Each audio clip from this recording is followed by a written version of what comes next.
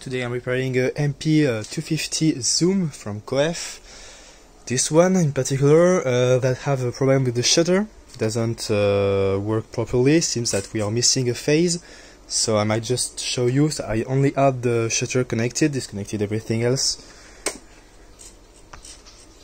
And it's just not moving at all. When you have such a problem, I need to test is whether it's a board problem or if it is a cable or motor problem. So to eliminate half of the circuit and make sure that half is working, I will plug those motor to another plug on the board, for example the color wheel. That way, if it does work, that means that all the cabling, all the motor, etc. is working perfectly fine and we have a problem with the driver. So I might just do that. So now the dimmer is plugged into the color wheel driver output.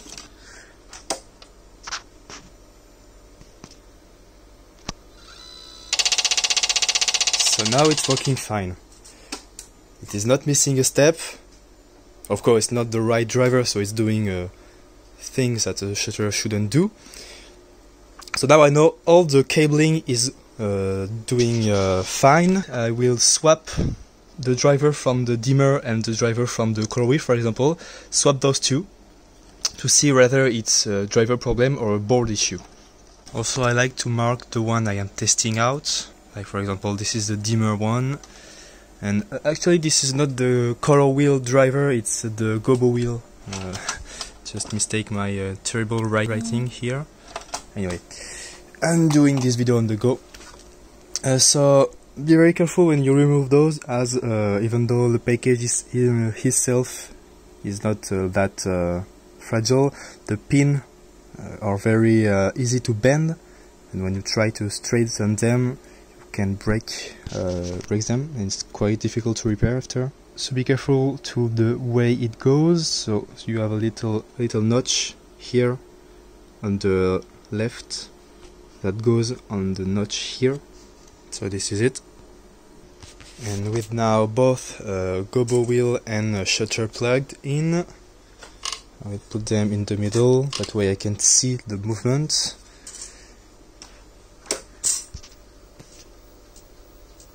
Oh, this is not good. It's not a driver problem, because this is working on the shutter driver and it's moving fine,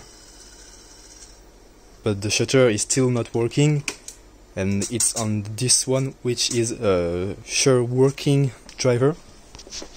So we have a problem with the board, or maybe a dry solder, so I will try to investigate that. And guess what? It was just a simple resistor, which I think it's a fusible resistor that just blow on this one. So I replaced it with a terrible butched in big resistor because I don't have any SMD one. And with just a little bit of sticky tape, I can mask the solder. That way the legs doesn't touch the capacitor nearby. I can put this in here and let's test it. And now, moment of truth.